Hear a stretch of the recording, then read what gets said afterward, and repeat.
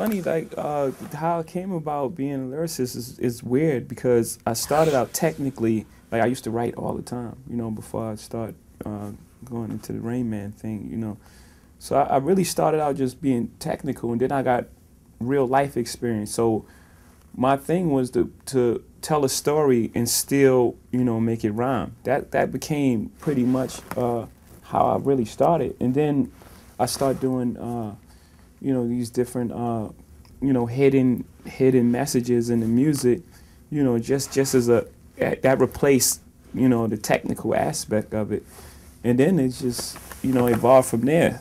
So I think it's very important, I mean, to add layers into your music.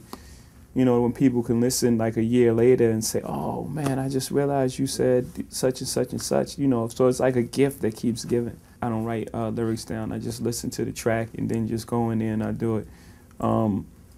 You know, so it's like a mumbling effect. In Rain Man, he was always mumbling all these numbers, rattling off these amazing numbers. And he was like, I guess, an idiot savant in the movie Dustin Hoffman. So I guess I'm an idiot savant as well. So I don't suggest that for everyone.